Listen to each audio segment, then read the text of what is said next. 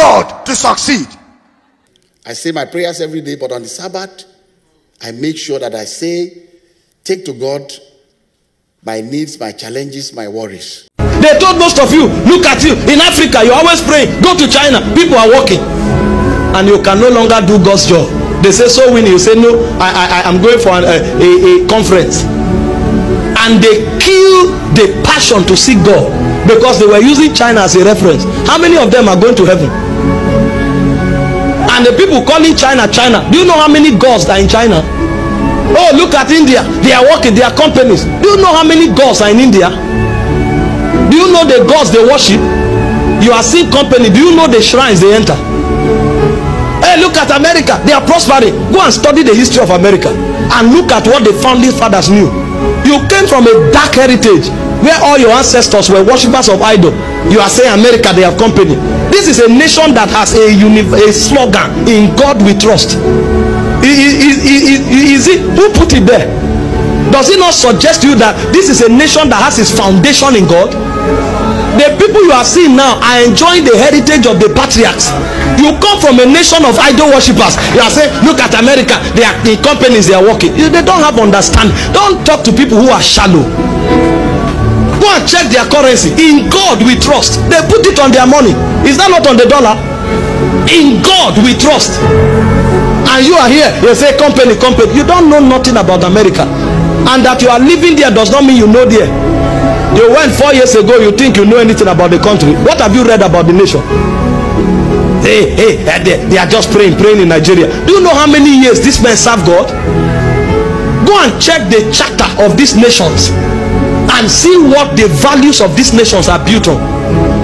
If you enter the US Parliament, if you stand where the platform in front there is the statue of Moses that is in front of you. You look straight, you will see Moses, the Moses of the Bible. That's the figure that they look upon to lead their parliament. Who is Moses? He was the one who taught Israel laws and statutes. That's why the American parliament has the image of Moses there to remind them that they are sustaining the government of heaven. And you are here, you are saying America. What do you know about America? Nations that have foundation in God are prospering because of those foundations. There's no nation on earth that gives more than Americans. Ask anybody who is in a business or in a ministry or in a company. Anything you are doing, if an American believes in it, before you ask, he starts sponsoring it. They give as if they are mad because they believe things and they know how things work. And that's the nation you are here. You are saying, hey, all the Western nation, they are working. Hey, we are praying. We have not dug our word. That's why we are praying. We are still learning to trust God. We are still learning to seek God. We are still learning to give. We don't know it. If you like, vomit your heart to a Nigerian, he won't give you nothing. He doesn't know it. But meet an American on the street. If he understands your vision, he doesn't need to know you. He will just support you. All of this disaster that happen, how do you think this nation succeed? If there is a disaster, maybe people's houses are burnt. Before you wake up, some people will take leave of absence from work and come to area where there is disaster, and they will work there for 4 days. They will bring clothes, they will bring food from nowhere. They don't need to know you. They don't need your thank you. The principle is natural to them. What we are teaching in church today that we are fighting is natural to those nations. And here they say give, you are arguing. We don't know what makes men, and we are talking things that we don't understand. All the billionaires you are calling that they don't need God, go and check how much they have given for charity. You'll be shocked that you don't know what you are saying. God wants all of us to be blessed, but we must know how it works. And Jesus taught us 3 principles. He said the lilies don't walk. It's not encouraging you not to walk, but it's telling you that even the lilies that don't walk, they don't worry themselves. And he said if you trust God, he will bless you the way he blesses the lilies.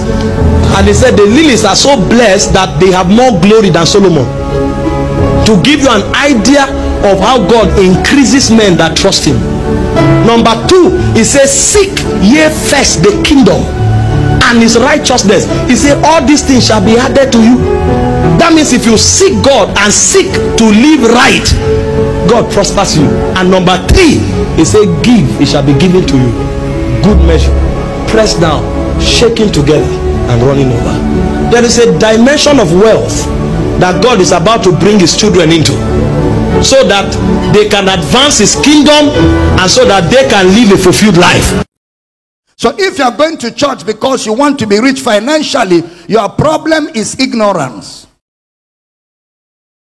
Anybody that uses the gospel of Christ to promise you material wealth is lying to you and scamming you. I repeat, anybody that uses the gospel of Jesus to promise you material wealth is lying to you and scamming you, because even Jesus himself, the owner of salvation, did not make anybody rich. Nobody followed Jesus and was rich. Instead, they followed Jesus and they lacked. And they say, Master, wait first before we go too much. We have left all to follow you. We can't see any profit. Jesus said, don't worry. You will gain 100-fold in this world and in the world to come. Peter said, okay, we are watching. The moment they killed Jesus, Peter went back to fishing. He went back to fishing. When Jesus rose, he went to look for him. He said, Peter, where are you? Peter said, I'm a sinful man. He said, yeah, come, let's continue our journey. I'm teaching good. I say, I'm teaching good. Renewing the mind is critical. It's not just knowing that I'm a new creature in Christ. You have to renew your mind on what you call power. You know, some people. So when you are shouting that you had an encounter, we must understand, who did you encounter? How do you see that Davido's father gave a powerful testimony of how God was able to help him for a contract of $2 billion? No media bloggers are carrying it. I think it's only few that carried. Some that carried deleted the video. Why? Because Jesus Christ was glorified. How can it be possible that a wealthy man has an altar? How can it be possible that a man has an altar? That even when the Chinese man or the white man refused to believe in the altar, he said, that's all I know how to fight my battle. And on the Sabbath day, he went and presented before the Lord. And something mighty came. Nobody wants to carry the news. Even some believers are not sharing the videos. Because everybody believes that how can a man be so wealthy and is giving credit to God? You think every rich man is in the occult? That's a poor man mentality. Every man that is wealthy is doing something bad. No. There are genuine men that have altar that sustain them. $2 billion. Someone is about to lose $2 billion. I don't know how to calculate it in naira, but it must be in 1 trillion. That money can change your entire generation for that. Your generation. In fact, if any of your generation become poor, they must be have destiny to be poor. And this man was not jumping up and down like some of you. Your 500 naira is missing. You are restless. He was not jumping up and down. He went before God and knew before God. You wonder why God seems to hear prayer of a rich man. There are some things that man didn't say that he did that we didn't know. There might have been some sacrifice that he made, not demonic sacrifice. He might have made some pledges somewhere. He might have gone to the orphanage. But there's something I noticed from that message. Faith. From the message of what he shared, I'm not testing whether his spirit is of God or not. No. But he said God Almighty. There is one God Almighty. And he mentioned Sabbath. And he quoted about 2 scriptures there. That man is a Christian. Not every wealthy man can come boldly and talk about Jesus in public, because they are afraid of their connection. Yet, that's how we'll see many men. Look at Dr. Cosmos. I think it's Dr. Cosmos they call him, right? Is it Doctor? I don't know if it's Doctor. It's Dr. Madoka Cosmos. No university, no nothing. And look at where he is. And he raised the Bible as his yardstick for success. And a man, people say, a man under 24 hours made 14 billion naira because he heard the voice of God. How do you explain these things? With all his wealth, he's still preaching the gospel. You are making a salary of 50,000 naira. Your pride is too much for you to preach Jesus. Here is a man wealthy to the fault. And yet he stays on the street doing evangelism. Sometimes he doesn't have all the words, the vocabulary to express it. You could see this man jumping because he's trying to find utterance, and yet he's speaking it. These are people that have kingdom mind. The small job you have got, you have started missing church. The little breakthrough you have, you've missed church. If they call you and say, oh, come, we're having a prayer meeting, you say you are busy, you are working. I don't have a problem with that. It's good to work. But do you know that some of you, while you are in the church now, if your company calls you now and say we need you, you will take a excuse from the church and go to that place. It talks about where your treasure of your heart is. We value more of the physical thing than the spiritual thing. Yes, have value for the physical thing, but put more value in the spiritual thing. Watch also about mine. There are many that started this journey of righteousness, this journey of the walking with God, that will stop on the way. And there are men that didn't start, that where others stop, they will pick the cross for them and continue. You see, if you get to the end point, God will ask you for your cross. You will need to present the cross you carried in order to cross over. If that cross you carried do not come with you to the finish line, you won't cross over. You will remain in that place. Carry your cross. It is painful. If it was sweet, it will not be called cross. But the cross of the devil is harder than the one that God is giving. He said, come to me, all you are weary and heavily burdened, and I will give you rest. Carry my yoke upon you, for mine is light. The reason why he is light is not because it is light. It is light because he's the one that helped you to carry it. You don't need God to succeed. I say my prayers every day, but on the Sabbath, I make sure that I say, take to God my needs, my challenges, my worries. And when I stand up from praying on the Sabbath, I have that God feeling that everything is okay. If I may, I'll just tell you a story about... okay, thank you. I'm a businessman in Nigeria. I'm in the electricity business. I own power plants. I generate presently about 15% of the electricity need for Nigeria. I have Chinese engineering companies that work for me. I'm building, almost completed by January, by the grace of God, my new power plant that will be the biggest thermal plant in Nigeria. It's a 1,250 megawatts power plant, will become operational in January. But during the course of the design and getting all the permits, we ran into difficult government officials. For environmental reasons, our permit was denied. The particular government official that I held a meeting with told me to my face that your project will never see the light of day. But while he was saying that, I was saying in my mind that this guy is talking as if he's God. And because we are not God, I couldn't say it out, but I was saying it in my mind that God, listen to him. Because he's not God, whatever he's saying is null and void. I'm not going to be worried about it. So I left, disappointed, of course, and I told my Chinese friend that, look, unfortunately, we have these difficulties, and it seems that it's going to be a while before we can get this going again. Meanwhile, it's a 1,250 megawatts power plant. Price tag is about $2 billion US. So it's not small money.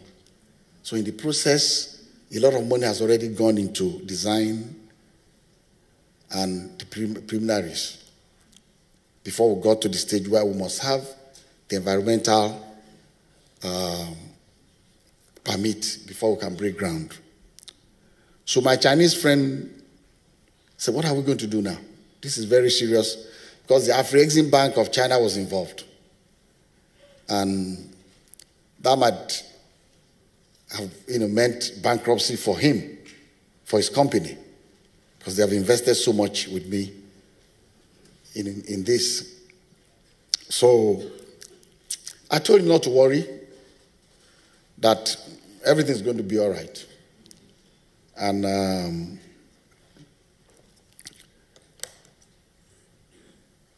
he said that he's worried do you know somebody that can take you to the president or to speak to someone? I said, don't worry about it. That everything was going to be okay. And he said, are you sure? I said, no, I'm not going to do this on the phone. I'm coming to see you. It seems that you found a solution, so I'm coming to see you. So while on his way, I got on my knees and I prayed about it. And I asked God to make all things well. And so when my friend came to me face to face, said that, yes, Mr. Chairman, he called me Mr. Chairman. Mr. Chairman, so what is the solution about this? It seems you are not worried. I said, I'm not worried because I've prayed about it. And God is going to make it right. My friend became very upset with me. He said, God cannot do this. He says, this is not about God now. This is not about your church. Please, Mr. Chairman, put this aside. We are talking serious issues now. And I said, that is the only way I know to go about it. On the Sabbath, it was like on Thursday, Friday I prayed about it. On Sabbath, I prayed as I always do and presented this issue before God Almighty. And I challenged God and I said, God, see, my friend said you cannot do this. So please show up. Not only to convince my Chinese friend, but also the government official that is trying to block us. Let him know that you are God Almighty and there's none like you. So I continued to pray about it. The following week, on a Wednesday, I got a call from the Ministry of Power that I should come to the minister's office. So I went and I was handed over my permit. Amen.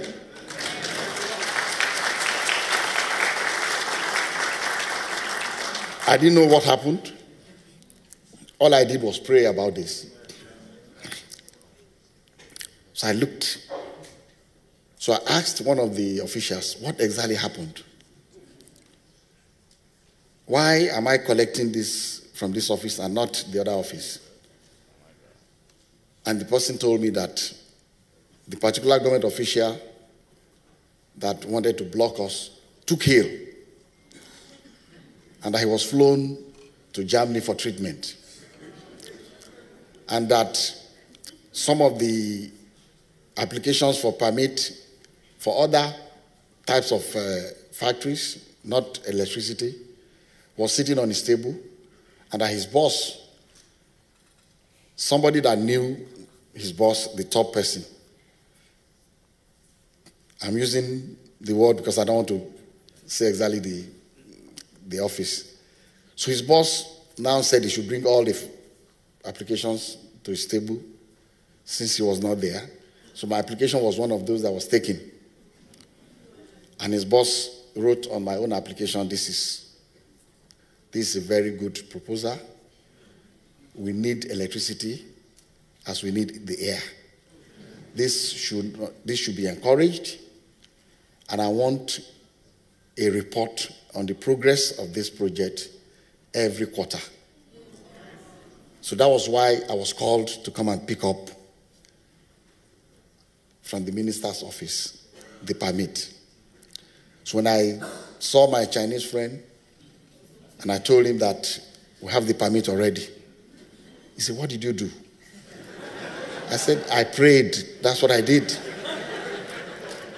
He said, he didn't believe me.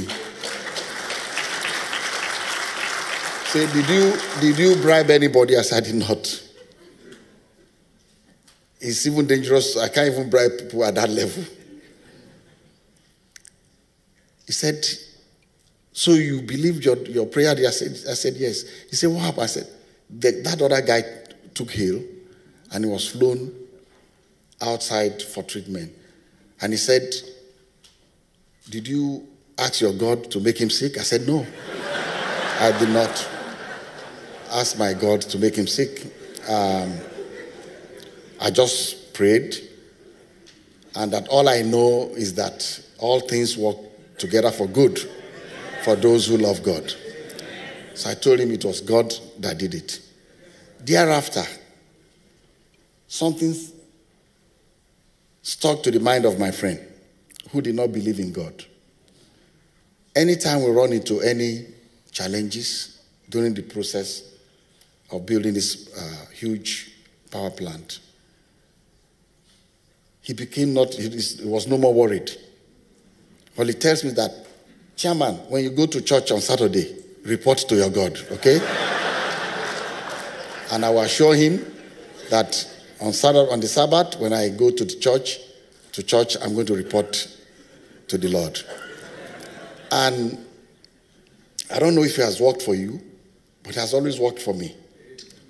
That it seems that prayers that are said on the Sabbath are answered faster than other prayers. And like the story I told you before, over the years, that sermon from that Catholic priest has always stuck with me. I've had rumors about church leaders, elders doing all kinds of things, but it has not affected me. Because I've always said to myself that we are all human beings. That anybody can be tempted, and I'm not going to allow any behavior of a pastor or a president or whatever in the church to affect my focus. Because my focus is our Lord Jesus Christ. You don't need God to succeed. Am I teaching here? You don't need God to succeed. Look at Warren Buffett. Look at Bill Gates. Steve Jobs, who invented Apple, said there is no God. That God is a figment of the imagination of a poor man. That it is because you are poor and you don't know how to cure poverty, so you create a God inside your mind that does not exist. That is Steve Jobs, the owner of Apple, very successful. So you don't need God to succeed. So we don't come to church to succeed. Did not say Jesus was born of poverty. People were rich before Jesus came, and people are rich without Jesus. You don't need Jesus to be rich. People were rich before Jesus came, and without Jesus there are very many rich people who don't believe in Christ, who don't even believe in God. You better listen to me now, follow me. Are you hearing what I'm saying? You don't need Jesus to be rich, to be wealthy. You don't need Jesus to marry. I don't know if I'm teaching here. Listen, you don't need God to prosper. The richest people on earth don't know Christ, and they don't care about him. Welcome, you child of God, new subscribers. Thank you so much for joining me. Returning once, I appreciate your support. Thank you so much. I'm grateful. Global Baba. Global Baba. Davido's father has proved you wrong. Yes, you said that you don't need God to succeed. That we don't need our God to prosper. Now, today, Davido's father has proved you wrong. That he needs his God to prosper. That his prosperity comes from his God. That whatever he's doing as a billionaire, he needs his God. He normally invites his God. For those that don't understand what is going on here, Global Baba, Dr. Abel Damina, came out some years ago and claimed that you don't need God to succeed. What you need is just acquire knowledge, just normal way of getting rich. But Christians, we don't need to invite our God in terms of prosperity. And many pastors began to debate on it. Many said no. I'll put a link on the description. This one now is part 3 of Apostle Michael Orokpo saying no to this teaching. In fact, another part is also coming, because I saw another video where he was also saying the same thing. that we need our God to prosper. Now, I want to appreciate the speakers. I think that if Davido's father has finished what I want. I need my God to prosper. I disagree with you, Dr. Abel, Damina, on this. Sorry, I need my God. In fact, I don't only need this God to prosper. I need him to eat. I need him to sleep. I need him to do everything in life. Whatever that my God will be absent in whatever I'm doing, I think I don't need to do that. If I say that I don't need God to prosper, that means my God is useless in the area of my prosperity. That means it's just me giving glory to myself. That I made it by myself because my God is not involved. I don't need him. I can do all this. I can prosper without my God. How? For me, I'm seeing that statement as insult to my God. For me to say that I don't need my Jesus to prosper, for me it's insult. See, child of God, if God is not involved in whatever you are doing, you will struggle. A man that does not go with his God in his office will struggle. We go with our God. Native doctors put on their own gods and move around with it. Witch doctors, all manners of all other religions. Other religions move around with their God. We have our own God in our own self, by ourselves here. We don't put our God on our waist or anywhere. Our God is always with us. Now, how can you say that you don't need your God to prosper? Meanwhile, that God is in you. God is in you as a Christian, and you still say that you don't need your God to prosper. So meaning, you don't need yourself to prosper. You don't need yourself to prosper. Like just the meaning. You don't need what is your content. What makes you human being? You don't need it to prosper. How? Deuteronomy chapter 28 verse 12. Bible said that the work of your hands shall be blessed. The work of your hands shall be blessed. This is the promise of God. The work of your hands shall be blessed. So you must be doing something. We're not talking like now. If you look at this video now, Dr. Abel said that you don't need God to prosper. Anybody that is promising you that you're going to prosper is coming you through prosperity as in Bible. Of course, you need your God to prosper. You need your God to prosper, sir. For me, it's an insult. I don't even know where to start. I just want to say thank you. Somebody will say, but this man is a politician. Because I posted this on Facebook. So people began to comment, he's a politician.